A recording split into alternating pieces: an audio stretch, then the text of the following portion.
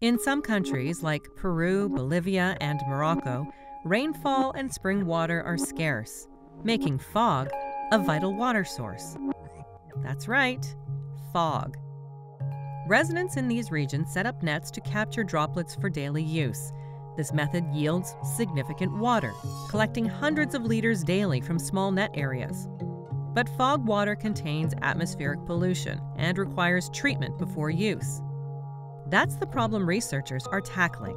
They've developed a fog water collection system that broke down 94% of added compounds in lab tests.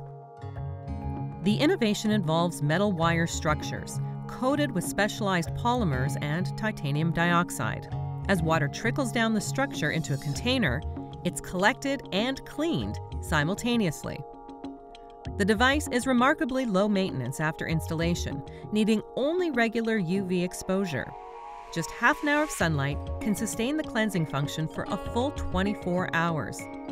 Researchers hope this invention will become a widely used tool to alleviate water scarcity.